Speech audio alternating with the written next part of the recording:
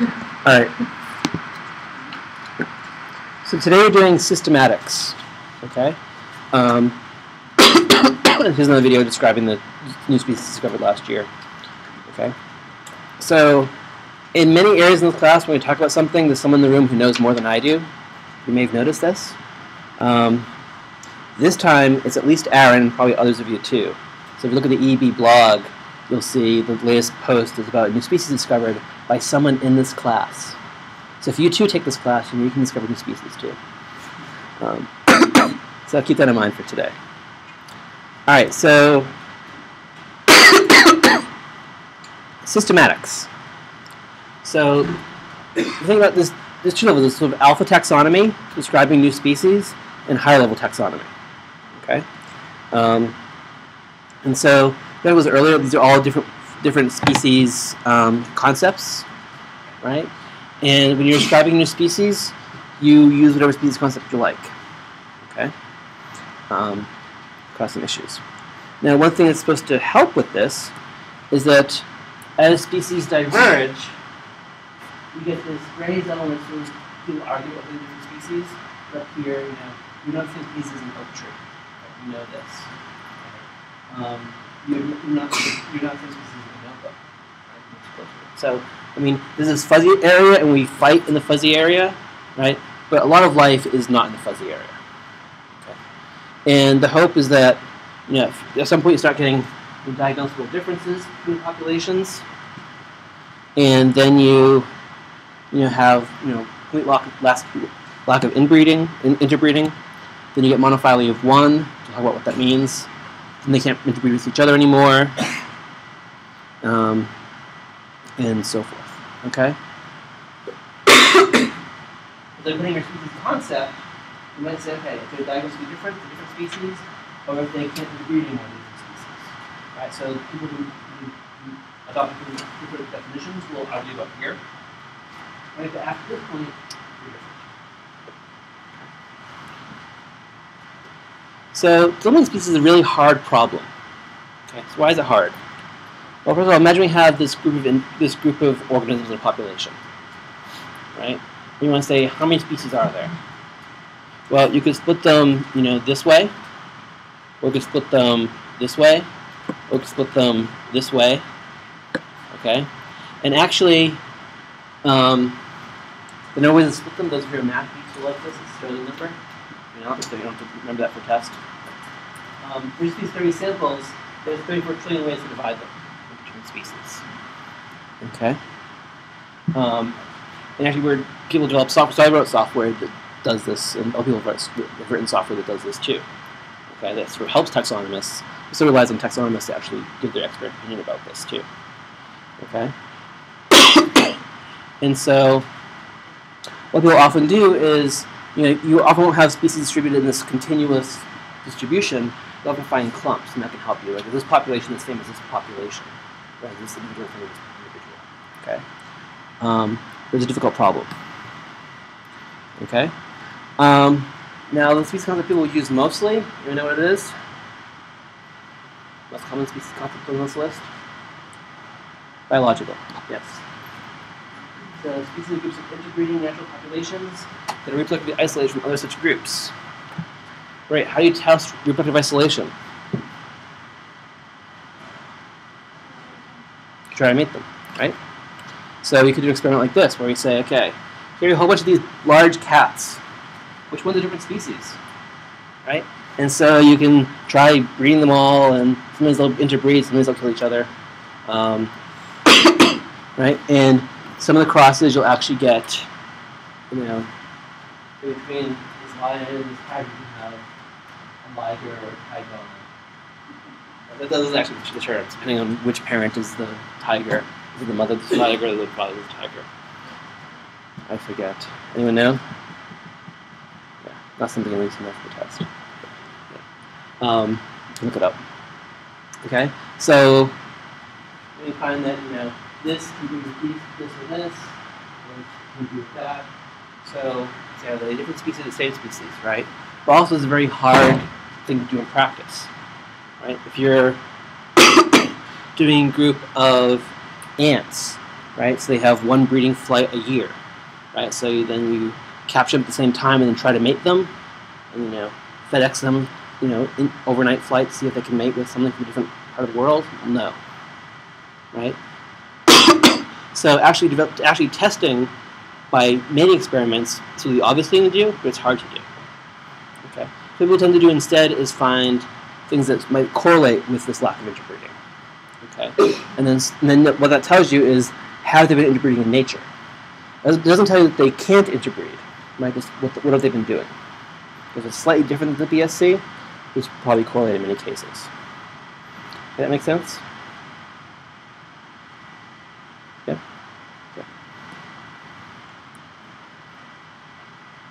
All right, so, of course, in this class now, your first inclination is to be, let's use trees. Right? Okay, let's use trees. How do we do that? So, not only do we have, phylogenes between species, we have phylogenes within species, right? If I could take all your mitochondria and sequence them, right, I'd find, so here's our class. I'd find, okay, these two go back, 1,000 years and have a common ancestor, and then these two go back 300 years and have a common ancestor, and at some point, everyone in this class would connect, right? And there's another reason why you don't want to use basal derived. You're talking about tips, right? Who's the basal member of the class? Who's the derived member?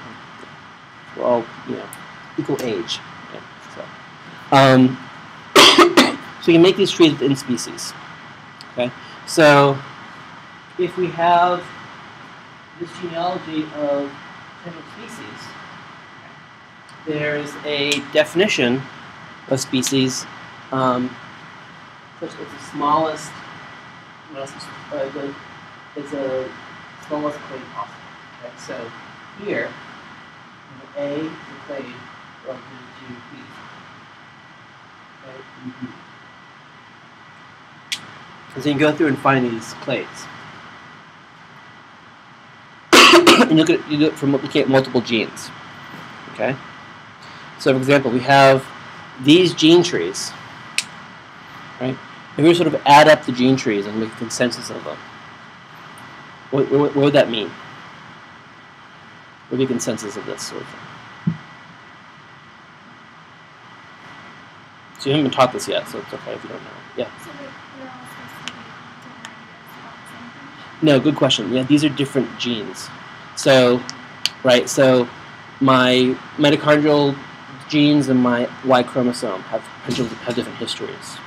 Right, so within us, all our genes have different histories, and so these are different genes that are independently sorted. Yeah, good question. Okay. And so, if I were to say do a consensus, what do you think a consensus might mean in this case?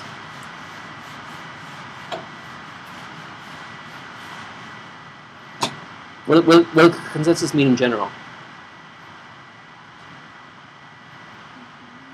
Agreement. Right, so if we reach a consensus on the debt ceiling, right, we have a general agreement. So, what would a consensus for trees mean? What's agreement here?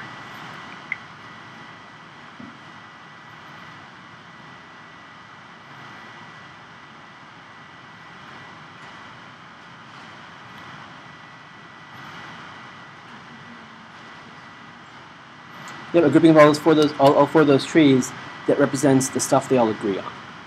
Right? So, for example, they agree that I and J are sister to each other.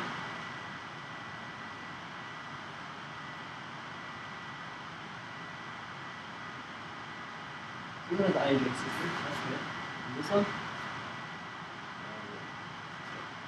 This one? No. This one? No. So they don't agree on that. Right? So consensus won't have I and J being sister. And actually, for this tree, it would be hard to look at the scale. In this tree, this is a consensus of it. Right, so in all of them, we have an F through K code. Right? Relations within that clade differ. Okay? We always have that clade.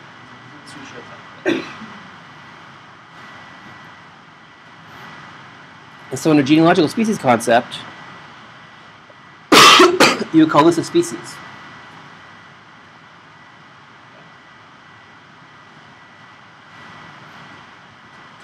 Why would they? So I mean, sure, it's okay. Why would this be relevant as a species concept? What sort of process are they trying to get at with this?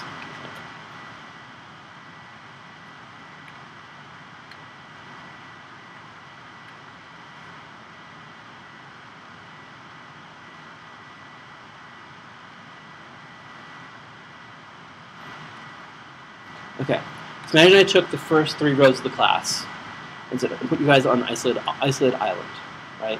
And then came back many generations later. What do I find about the gene trees in that population?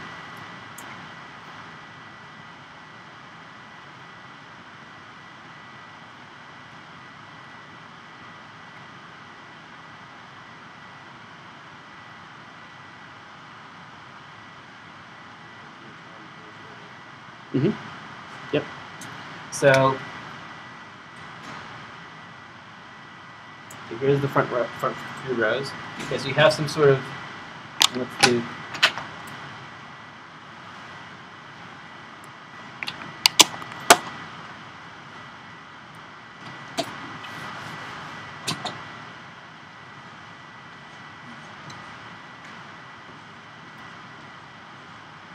Okay, here's the front few rows. Here's the rest of humans. Okay. Then we look at your phylogenies. It's something like this, and like this, and like this, and like this, and like this.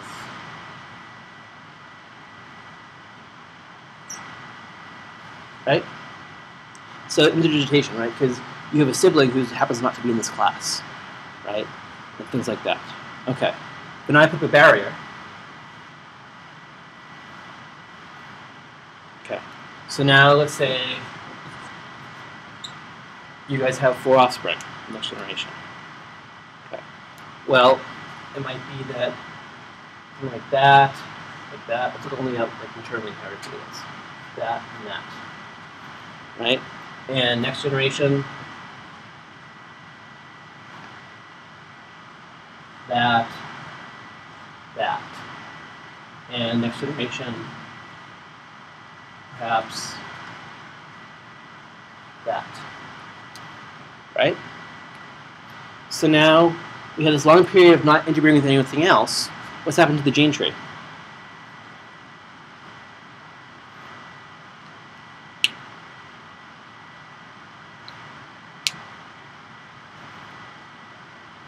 Where are the clades?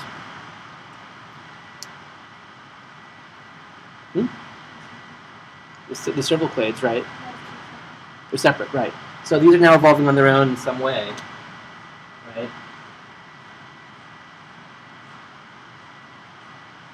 Whatever.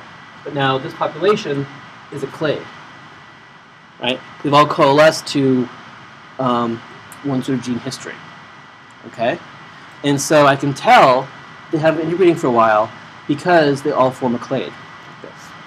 And so the reasoning to use this sort of definition is that if you form a clade for all these genes, you must not be exchanging genes with something else, right? Because if now, one of these is over here, right? Now it's no longer a clade here, right? If there's some interbreeding, this would not be a clade anymore, okay? So presence of a clade across many genes suggests that there is lack of interbreeding, right? Which, if you think that's what species are, things that don't interbreed with other things, then might indicate it's a species, right? Without having to look at anything, without having to, look at stuff with a microscope or watch chromosomes or anything like that. You just get the gene trees, boom, here's the species. Okay. We don't have any problems with this.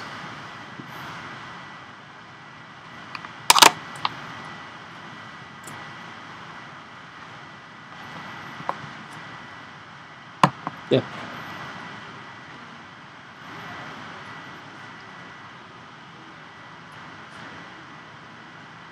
Because there wasn't what? Right, but then they wouldn't be. But then in this definition, they wouldn't be different species.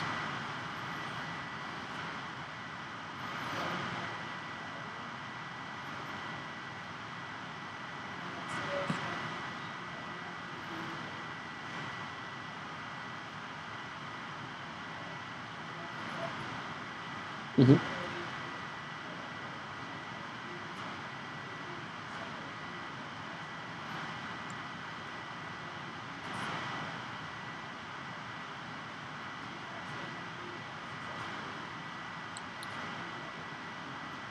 Yeah.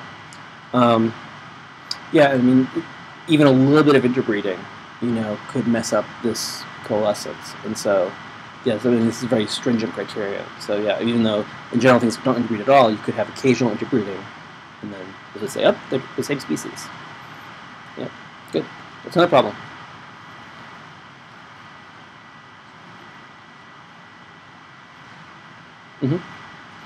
Yeah, so there's other processes that can lead to sort of confusing and trouble with the gene trees, so gene duplication, things like that. It's not going to get into, but it's a good point. I think we could mess it up.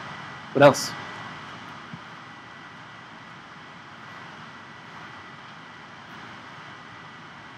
Okay, we're naming clades. We have this nice clade here. Easy clade?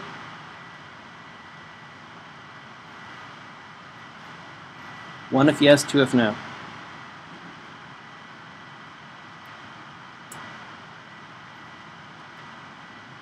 So yeah, so our A through E are clade. One yes, two no.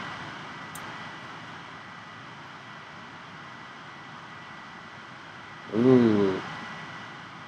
So there's disagreement. So the answer is 2. What's a clade? Monophyletics group. What does that mean? Right. Ancestors from all descendants. Right. So the ancestor of these is this. All descendants of that is for both of them, not just A through E. So they're not a clade. Right. See that? They could be a clade. It could be that when we resolve this polytoning, it's clade A, B, C, D, E. It could also be that E is sister to this group and A, B, C, D are clade. Right? So it's not going to be clade. Okay. So what do you do with those in this genealogic species concept? well, you have two options. You could make an entire thing a species, or what you usually do is call this a metaspecies. Another issue. Another issue is times until you get this monophyly, right? So in this I isolate you on an island. It takes a while for you to get monophyly, right? How long will it take you? It'll take you 2 generations. It'll take you 1 million generations. Okay. And these plots show how long you get monophyly in all genes. Okay. Function of population size and time. Okay. And mitochondria happens really fast, but for 1 gene takes a while, 5 genes takes a while, 1,000 genes takes a long time. And this concept is based on being right up here. Okay, having complete reciprocal monophyly for all genes. So that can take a really, really long time. So with this definition, are humans and chimps the same species or different species? Any of any alleles we have in common? We're not monophyletic. So blood type, right? So some of us are A, some are AB, some are B. Same for chimps, right? So those of you who are A are more closely related to chimps with that allele than those of you who are B. Sorry, those of you who have A more similar to chimps than you are those of you who have B at that gene, right? So you can have things like that lead to lack of monophyly. So it's not a species concept. People don't use that much anymore. It's sort of an interesting approach. Okay. There's a new hot approach, DNA barcoding. Okay. So here's the basic idea is, okay, in species, things are very similar for their mitochondrial set. Between species, members of the different species in the same genus, members of the same different species within the same family, often differ by a lot. Right, so handy metric is saying, okay, how different are you? If you're less different than 2%, you're the same species. Okay. What do you get into something like this?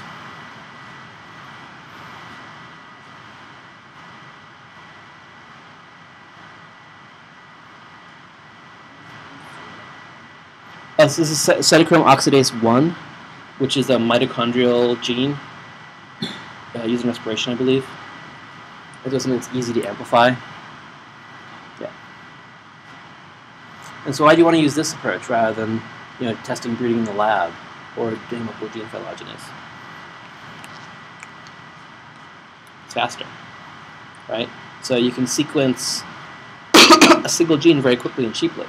Okay, actually hope for having a DNA barcoding tricorder. Actually, in their presentations, they advertise this, and they're going to have a thing where you can just go and think, boom, your C1 sequence is X. You're the species. They don't have that there. And this has been used. So here's a case of birds. Okay, and some groups have really well worked out species level taxonomy because people really care about them and study them. So birders love collecting bird species as observations, right? So they really know about bird species. Whereas fungi, I mean, there's probably two people in the world, people in the room here care about fungi, and that's like half the world cares about fungi is in the room right now. Taxonomy, not real, but it's a huge diverse group. With a lot of people working on it. Okay, so there's a lot of more work to do still with fungi. Okay, but even with birds, the approach found that there's two phenotypers that are very, very different. Okay, as different as many other big species. Okay, they're recognized as such. Okay. So there's actually these cryptic species. Okay. What could be a problem with this then? It seems to work great.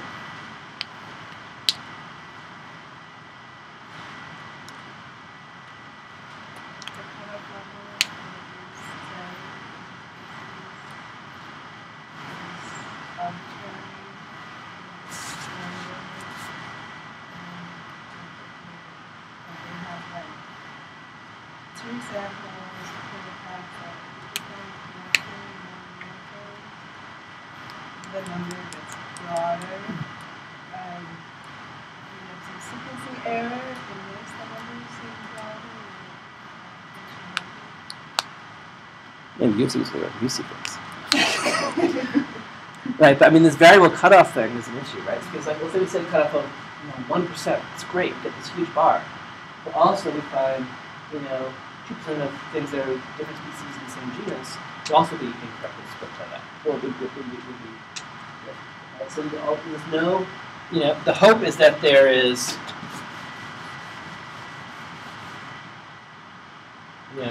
this much difference in different species, and way over here, different distances means different species and different species, right?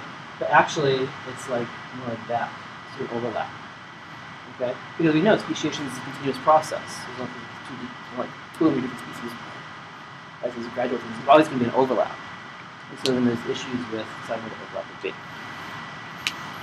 Okay, that said, this is handy for people who are doing like a rapid assessment of, in this, group of bacteria, how many species do I have? Something like that. Most analyses of looking at like ways to limit species still use sort of this kind of approach, right? Where you use various bits of evidence and an expert goes through and decides, right? So here's one of my advisors, a PhD student, who's describing a new species of ant, right? And describes the workers and then talks about difference from other species in size, shape of regular node. It could be in looking at genes too, where it occurs. So many sources of evidence requires an expert to say, yep, this is different enough. Okay? And so that's still what's done most commonly. Okay? And those of you who are describing species will do a mixture of this and also probably use molecular data too to give you other information. Okay? But you can imagine how slow this is. Right? So you have to look at a whole bunch of specimens and say, yep, the posterior margin of the subperiodic process is sinuous in this species and not quite as sinuous in this other species. So you have to look at a lot of things to tell that apart. It's a long process. Aaron, when you're describing your new species, how long did that study take you?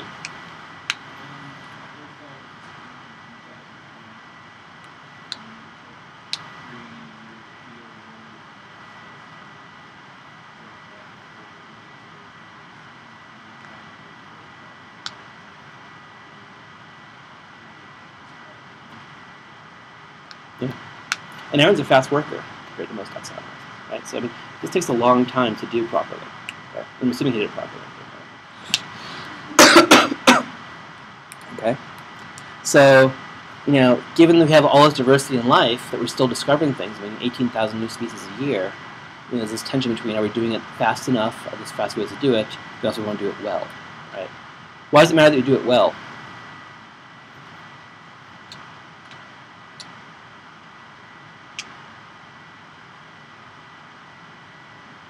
So I could use barcoding and get right a lot of the time. I mean, some things in the middle I don't get right.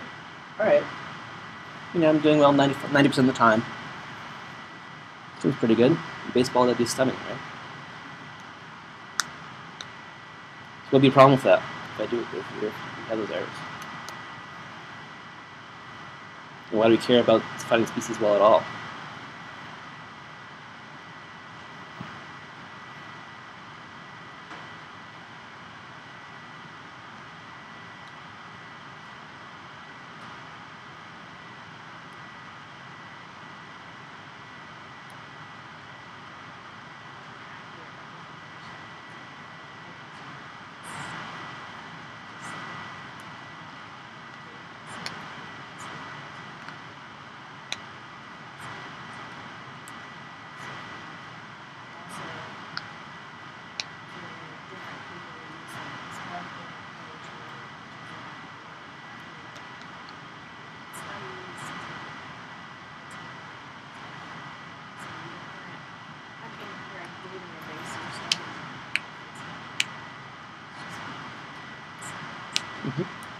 Right, so when you talk about something or have clear observations about something, and say, okay, well, I know this species, I know what it does, you have to have that accurate.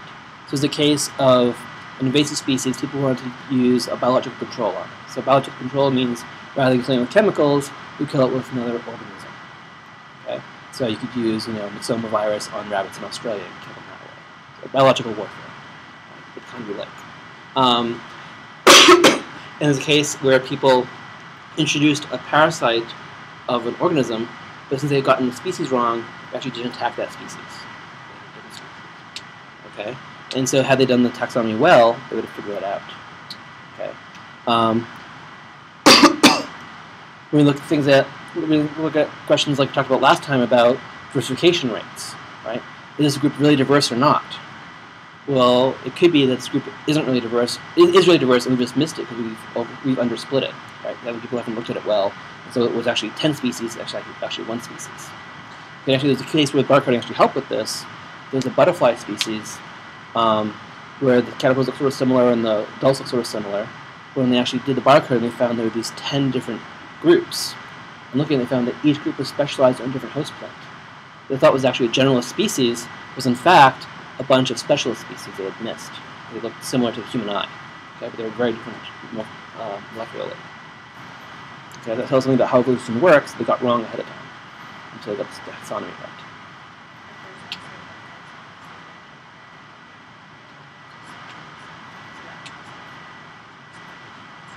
Right. So you go back to great idea. Go back to here, right? I mean, so everyone agree on these two. Everyone agrees on one. But from here, you depend on takes. So people tend to split more. At this point, 2 species, or this one called 1 species. That's splitters versus lumpers is the term that's used for those people. The splitters make multiple species. Lumpers group them. Okay.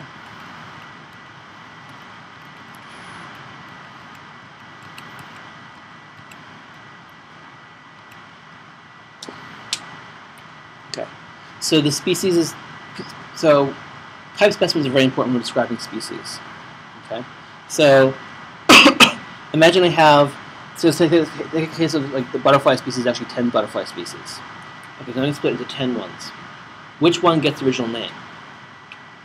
Which of those 10 is the same as the original description of that species?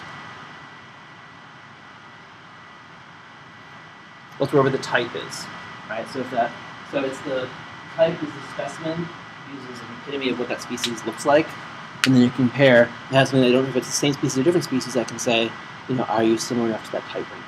Okay, And when I split, the name goes with the type. Okay?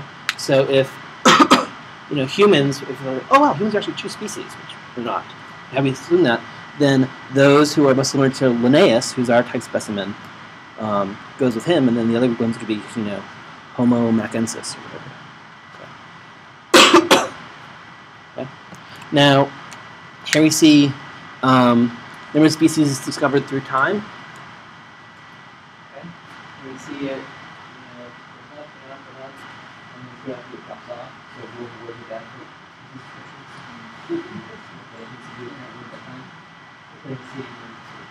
so a lot of people who describe species are worried because we're not describing as many as we used to. Okay. Now, some of the job of taxonomists, though, isn't to make new species, it's to collapse species. Sometimes people oversplit things, and so it's the job of taxonomists to go and collapse them back together. So your output might be negative species. I've described -5 species this year. Yay! But that's actually can be useful. Right? It's oversplit. All right. So you all learned this in class, right? At some point, Jane Phillips came over for a great sushi, right? Or whatever number you want for that, right? And so this is the traditional taxonomy. And we sometimes shoehorn, we sometimes have like subgenera, subfamilies, superorders, so ways of inserting new ranks in that level, okay? And so we talked about species, okay? And so codes. So these aren't like source codes. These are like sort of the rules we live by. It's like Fight Club rules, okay? But for taxonomy. And so there are different ones for different organisms. Okay? And these do certain things, but not other things. So these codes tell you, if I split that species, one species in 10 species, the fact that the name moves the type, that's what code says to do. Okay? If we lump two species into one, which name do we use? The prettier name, the name that our buddy came up with? No, the name that came first. Right? And again, that's from the codes. Okay. But one odd thing is that the codes are independent. Okay? So, for example, here we have two species. Okay? And this is Pyrrhus rape, okay? And this Pyrrhus japonica, right? So, how are these in the same genus?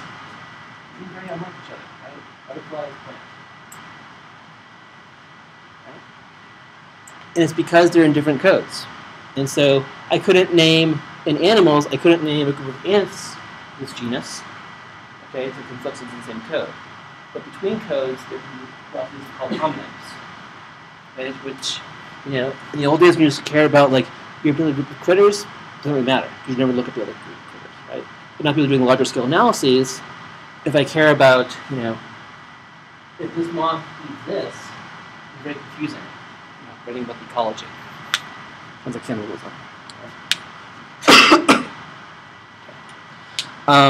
Another thing and so that's one issue with the codes, these overlapping names. Okay.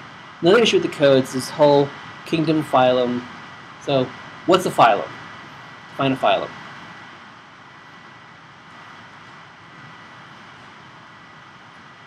How can I test if something's a phylum versus a genus?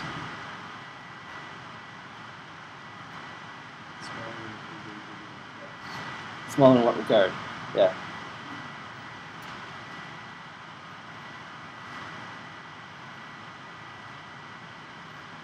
Yeah, so the thing is, there are these ranked groupings, right? But they're sort of arbitrary ranks, okay?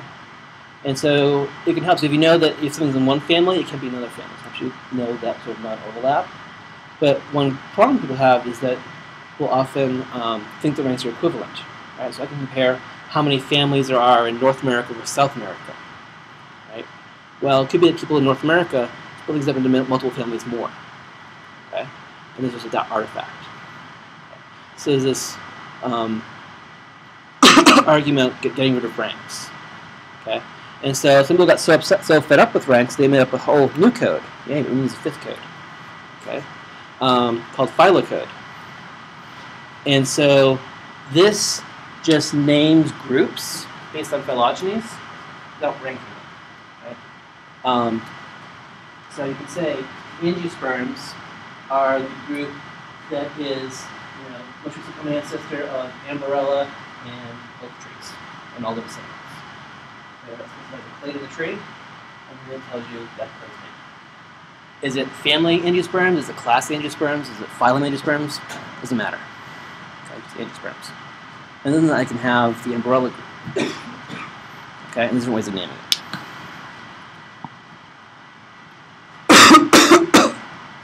And we won't get into this, we can skip that. But, okay, and so in 1998, this idea was proposed.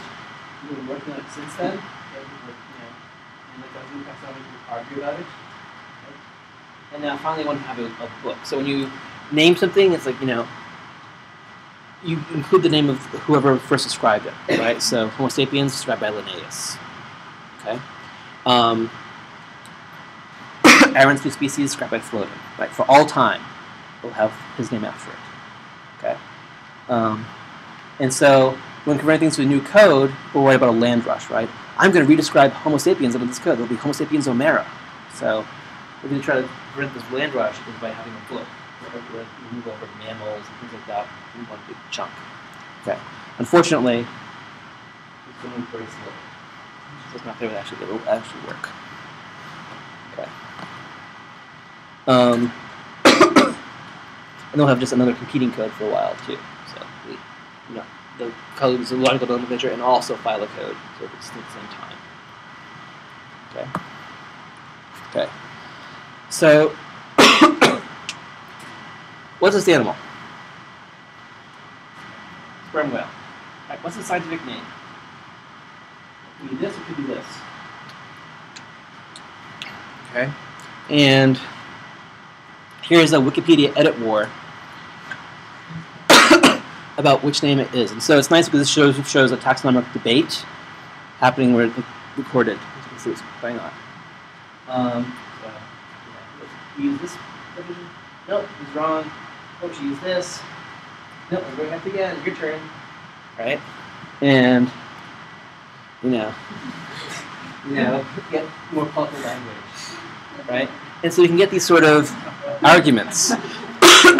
And new taxonomists are more staid than this, okay? But, for taxonomy, you'd hope that they'll go and say, yep, the correct answer is X, right? Try to name things that's the correct name. A lot of times in taxonomy, there isn't a correct name. So if someone splits that one butterfly species into 10, someone could say, nope, I disagree. I'm just using one. Both are valid. Okay? What you can't do is if you split it into 10, move the type and have the type have a different name. That's not allowed. Whether you consider it 10 or 1 is up to you. Okay? Because these horrible conflicts. Okay? So, for example, everyone's heard of Anolis lizards, right? There's a paper a few years ago that said, let's split them up into 8 genera instead of 1 genera. So there's only one, you'll also have some of them, but everything else will change. Okay? And this causes multiple changes. You also have to change the Latin to agree with the gender of the noun. So the species names have to change too. Okay? Because they have the right Latin index. And so this sort of argument. Okay? And so this generated a lot of discussion. Okay? And the important thing is, codes not compelled. So I had 2 discussions to look at, don't we have to really do what they did, because they're the most recent taxonomy, and I was told, no, you're wrong. I was wrong. That you can keep both taxonomies going. So depending, some people might call them 8 different genera, some people call them 1 genus. Both are okay. You pick which side you want. Okay? This can lead to some confusion, right? And so right now the codes have no way to solve this. Okay? What people have done is name resolution services. Okay? So you say, okay, you call it Anolis carolensis, I call it something else. And so you have a bunch of papers, I want to say, are we talking the same thing or not?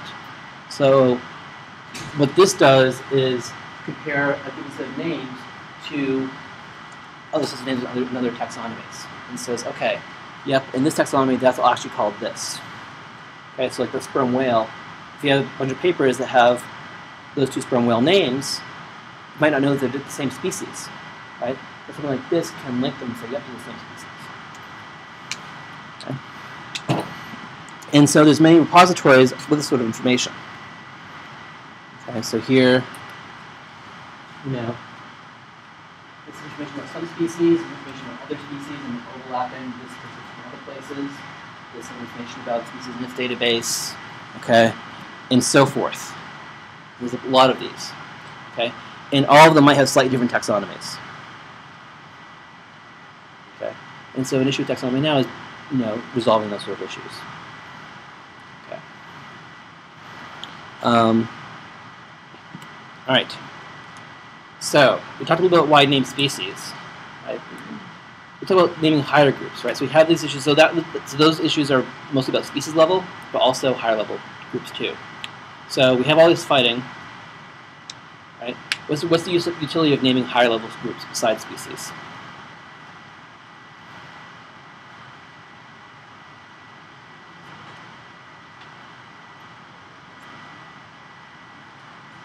Mm-hmm.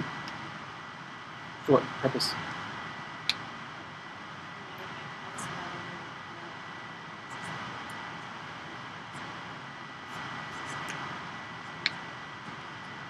Right.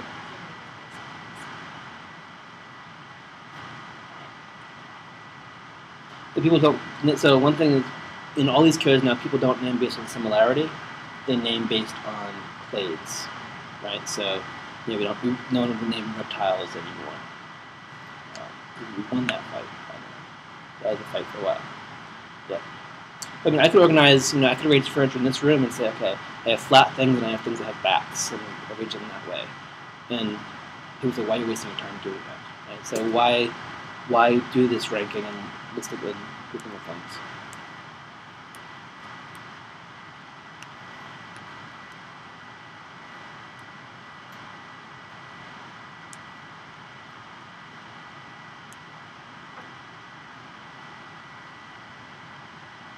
Yeah.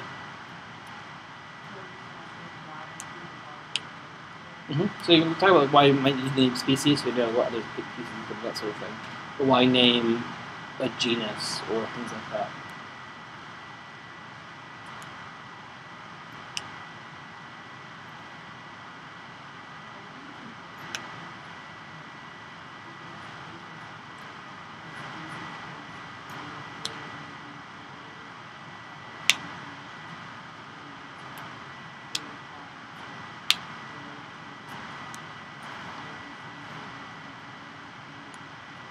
Mm-hmm.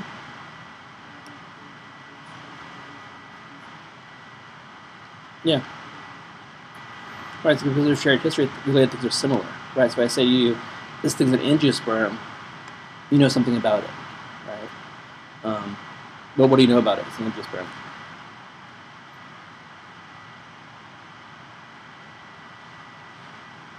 It's a flowering plant, okay? Right? Is it photosynthetic? Photosynthetic? Is it photosynthetic? Not necessarily. That's right. There's actually some parasitic angiosperms, some orchids that just parasitize. So that's kind of cool. But in general, it would be photosynthetic. Right? But again, it's worth knowing that there could be exceptions to these rules. Right? Good.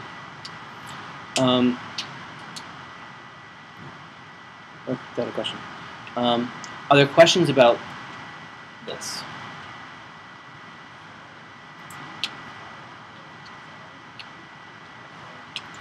I don't describe species or groups, so it's not relevant what I use. If I were to, probably 5 years ago I would have, but now I'm worried that it's just dead in the water, and so I probably wouldn't bother. But I think it's a better idea than having these ranks. Yeah.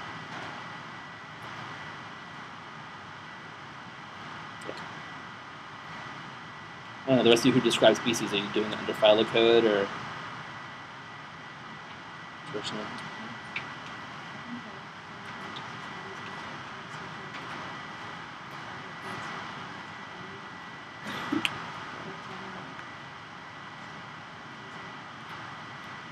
Definitely. Yeah. And I mean, one thing to think about is like even if people don't formally go over to phyllocode, people are now de-emphasizing ranks, right? So like, what rank is angiosperms? You know what all the terms are. What rank are they? Where do they have it right there between ranks? Is that right? Yeah. Mammals has a rank, but no one knows what it is. You know, the mammals. Okay. So we're now into naming groups. Okay. And also with the availability of trees now, you don't have to do things like with all the families in an area. You can actually look at the species and the relationships. Other questions about systematic taxonomy?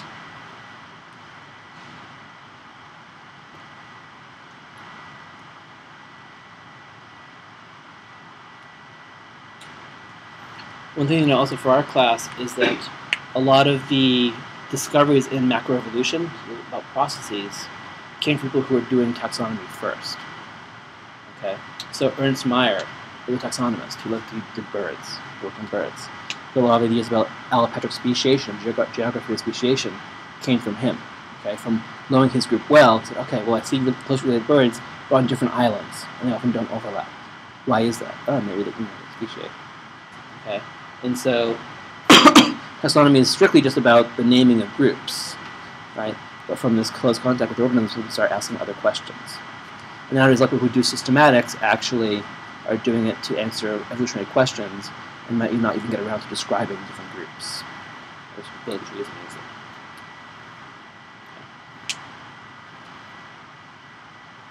Other questions?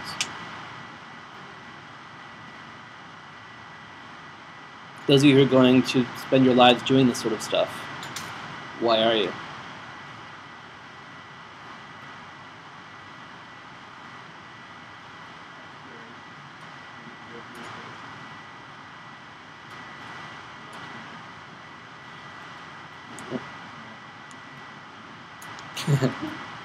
Yeah.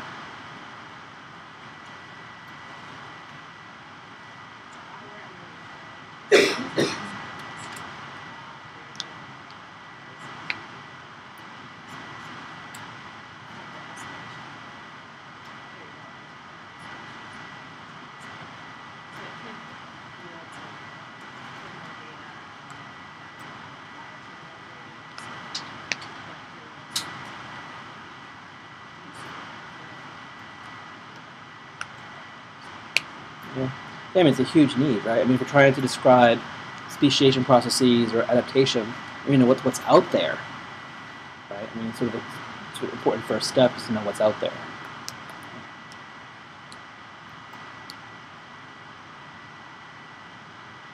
All right, anything else on this topic? So I'll see you on Monday. So despite the syllabus, you don't have to come to school on Friday.